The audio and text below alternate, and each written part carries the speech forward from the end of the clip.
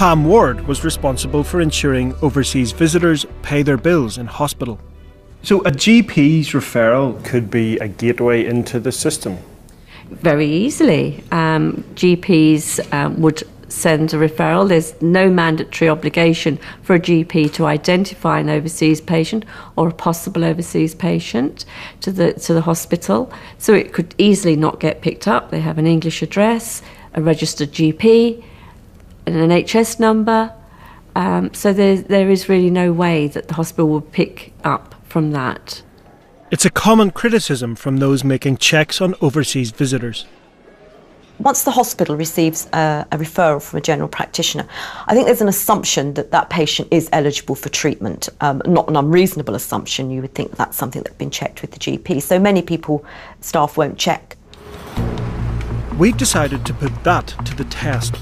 Remember, we have 3 undercover reporters, all now registered in the NHS on fraudulent grounds. Could they obtain free hospital treatment without anyone really checking who they are or whether they're entitled to NHS care? According to our NHS insider, Asif Butt, that's not going to be a problem. Anyway, look, first of all, thank you for Preeti. She saw the doctor. She saw the doctor on yesterday. Yeah. Asif coaches us on how Preeti should behave to slip through the system. Whatever the problem is, you give minimum answers. Yeah. You don't say, oh, we just come into the country and we... Yeah, well, this is the word she's... You don't say all that. You just go for your scan. That's what we just want to clarify. You just go for your scan. Yeah. And let them do what they have to do. They're not going to ask you for any passports, they're not going to ask you for anything. All they're going to ask you Asif logs on to the surgery's computer system to find out more about Preeti's medical condition. So is it sent for X-ray or... Scan, can this scan? MRI? MRI scan. Is that expensive? You know how much that costs? No. That's about £800. Is it? All right, yeah. Just with the scan, you've made your money. Okay. £800 to get into the NHS. A bargain, according to Asif. It's the day of the scan. Time to see if it's really as easy for someone who isn't entitled to get treatment as Asif makes out. Just outside the hospital here at Heartlands in Birmingham, about to go in for my MRI scan.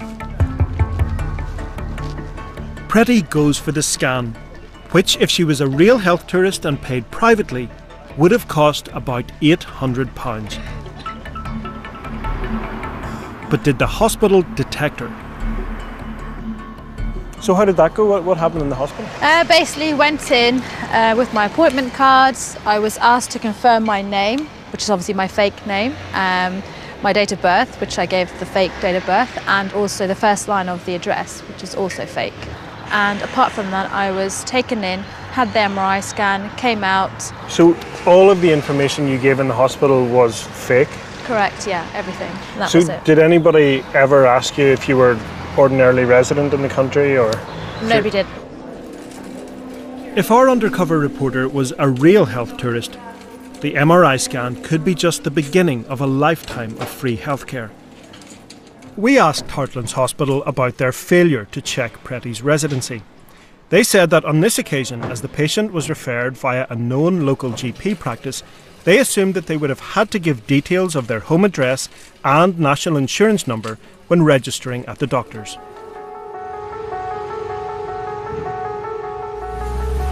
And what about Francis, who paid rather less, £300, to the Nigerian fixer Femi to join a South London practice?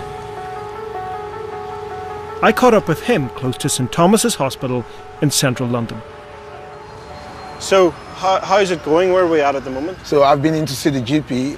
I described my condition to her and she said it must be restless leg syndrome. Restless leg syndrome? Yeah, and she gave me a referral to come to St Thomas's for some tests.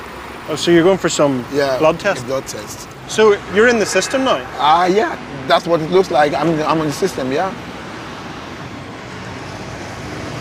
This is the form our undercover health tourist got from the doctor.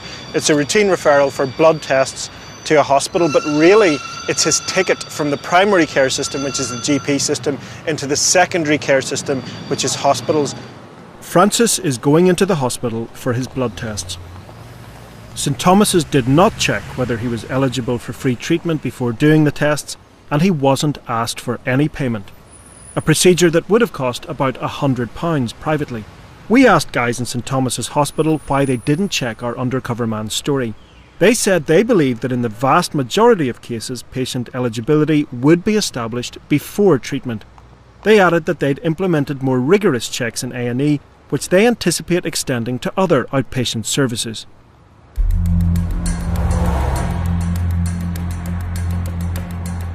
That's 2 of our undercover operatives who've had free treatment, but could the 3rd get a free X-ray? I caught up with Alex, who had taken on my role as Darden Lume, the Kosovan builder, to find out. The last time I saw you, you were on your way to the doctor. You've done that now? Yes, yeah. I did. I went to visit my GP. I asked for a referral to go to hospital, have X-ray. He gave me one. This particular hospital actually is said to be at the forefront of policing this kind of thing, so we would expect them to check and ask. Okay, let's try. Let's see. Let's do it. West Middlesex University Hospital. It's been held up in Parliament as an example of best practice for identifying and charging overseas visitors. So if Darden Lume is going to be exposed anywhere, it should be here. Within 20 minutes, the X-ray for his bad back is all done. That was really quick, wasn't it? Very quick, indeed. So, I was with you at reception. They didn't ask what's there? No, they only asked me when I gave them referral paper. They only asked me my name, date of birth, and that's it, and address. Now, this hospital is quite close to Heathrow, and it's said to be at the forefront of policing whether people are really entitled to care. But today, for Darden Lume, it was plain sailing. When we approached West Middlesex, they told us that in this case, because the patient was referred by a GP, staff assumed he was entitled to free NHS treatment. The hospital said it was retraining staff always to double-check that GP-referred patients are entitled to free testing. Generally, it said it's confident that its systems are very robust.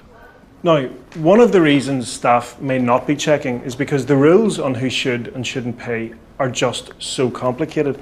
Have a look at this. This is the government guidance on the issue. It's nearly 100 pages long, not exactly light reading, and this concerns who should pay and the kind of questions they should be asked. The guidance all hinges on one key term. Ordinarily, resident is a phrase which sounds good common sense, but when it comes down to actually implementing it, the policy is often unworkable. This is the poor old NHS being given the task of implementing something which is unworkable. How does it work on the ground? People do their best to try and recover the money after patients are often dispersed back around the world. That's an even harder task. Hospitals are meant to check if a patient is entitled to care, whether they're referred by a GP or arrive through accident and emergency. A&E itself is free, but overseas visitors should pay for any further treatment. The hospitals we tested with our undercover reporters let them through without a problem. But what's the national picture? To find out, we asked all 171 trusts in England and Wales about their checks to identify overseas visitors. 133 of them responded, and those responses were checked by 2 experts. They found that 45 trusts, a third of them, were not following government guidance. I put those results to the Health Minister. And a third of them are not doing the checks. Yes. Actually, I think, if I was being honest about it, I'm surprised it's not more than that. Really? Yes, because we know that there is a real problem, and that is why we are having the review. The hospital trust, which appears to be one of the weakest at detecting unentitled overseas visitors, was the Worcestershire Acute NHS Trust. They said they'd identified just 1 health tourist in the last 4 years, charging them a grand total of £889, despite serving a multicultural community. It turns out that the Worcestershire Trust doesn't have anyone responsible for identifying overseas visitors. Chris Skidmore is a Conservative MP who campaigns on this issue. The fact that they don't have somebody specifically coordinating and recording does suggest that that's one of the reasons why there are so few people who actually ended up being logged on their books as being not eligible for care. Worcestershire is a trust under pressure. It has to make savings of £50 million by 2015. A&E and maternity services at Redditch Alexandra Hospital are at risk. Locals are up in arms at the proposed cuts. So could Worcestershire be wasting valuable resources by not charging overseas visitors? Worcestershire said it was committed to managing its finances effectively and that losses have to be judged against the costs of recovery. It said whilst it doesn't have a specific role, it does have systems to monitor and recover money owed by overseas patients. It said it was currently in the process of recovering money from 3 such patients. It's government policy that hospitals should make these checks. So, what does the new minister say? You might be surprised. There are many people who are watching this programme, probably myself amongst them, who would be offended, frankly, if every time I went to hospital I was effectively being asked to prove that I was entitled to free NHS treatment. I don't think anybody wants that system. What we don't want are the abuses. Despite the obvious confusion in the system, some overseas visitors are identified and charged. But how many? Well, we asked all of the 190 hospital trusts in the UK. 121 trusts told us that in the last 4 years, just under 40,000 overseas visitors had been detected. But is that anything like the full story? I think the scale of the problem is really difficult to find. We just don't know how many people there are in the system because the processes we have in place are not robust enough. So we don't know because the system just doesn't pick people up? We don't know because the system isn't picking people up. So how much is overseas visitors' failure to pay actually costing the NHS? Well, Panorama asked all 190 hospital trusts in the country how much money they've had to write off or how much is still outstanding from the treatment of foreign visitors since 2008. 147 of them gave us a response, and they told us that just under £40 million is outstanding or has had to be written off in the last 4 years.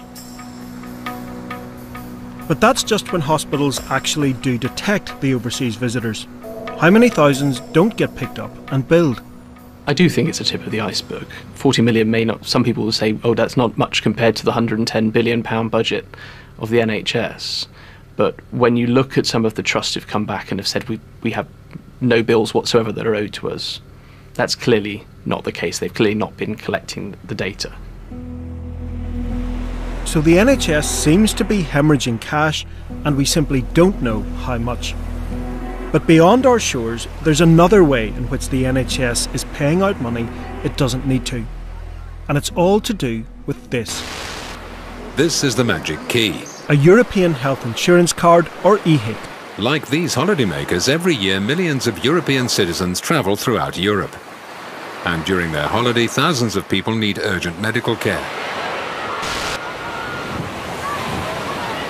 If you fall ill in Europe, you can use this card, and the country you're in will bill the NHS for the cost of your treatment. So you might think there'd be close scrutiny of who gets an EHIC card. Think again. In fact, in Southall, our middleman Chamanlal is getting them for anyone who's willing to pay him for the privilege. Insurance, European insurance card. अच्छा. कि सिर्फ मैनू बंदे दा address दे दियो ठीक है insurance मैं अपने कोल पाऊंगा अच्छा ठीक है उस एड्रेस से असली बन के असली We asked Chamanlal if he can get us a card in a randomly chosen fictitious name. To get the card, we'll have to supply a national insurance number. It should be an important check in the system to stop fraud. But it's no problem, according to Chamanlal. He'll provide one. Janaud ko hai national health number? नहीं insurance number चाहिए. Insurance. Janaud ko hai तुसी बना दोगे? ये तो ना insurance number है. It costs us £340 for the EHIC card, And for that we also get a national insurance card in the name of a fictitious tourist. It seems that if you've